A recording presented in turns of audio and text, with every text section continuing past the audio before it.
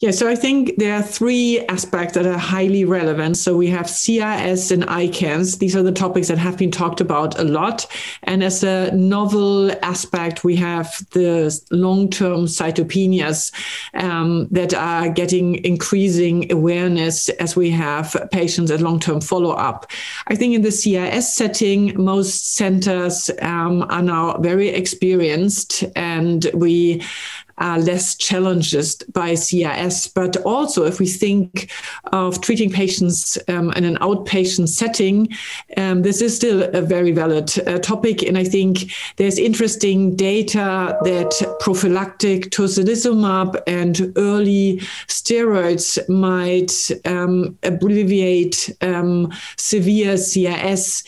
But I still think at this time point, we are not completely aware if the patients that were treated in these early interventional prophylactic toxicity trials, are they actually the same patient cohort? So I think this is a very interesting development, but I still a bit cautious to translate this into everyday practice at this time point. Second aspect, neurotoxicity. I think this is still somehow a black box for a lot of us, and it's still very challenging if it occurs. So there are interesting aspects like a GM-CSF directed antibody in clinical trial, also given prophylactically.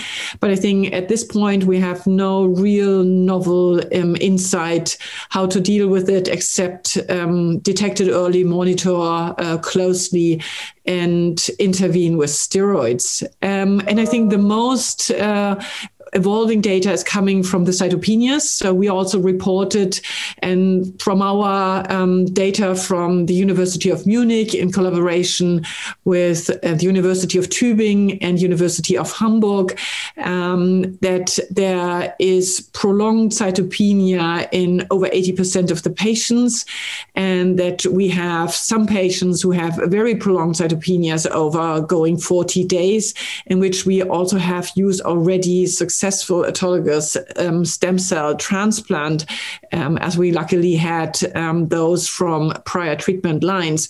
But I think at the current time point, also looking at the data from others, from Locke et al., showing that we also have prolonged CD4 lymphocytopenia, and we also have prolonged hypogammaglobulinemia, one has to be aware that we have to do thorough monitoring and use prophylactic antibiotics, antiviral and antifungal prophylaxis, and in some cases also immune globulin substitution in these patients. And I think we are developing guidelines in particularly for antifungal prophylaxis. And here I think the data is clear that additional application of steroids makes these patients in particularly at high risk for opportunistic infections.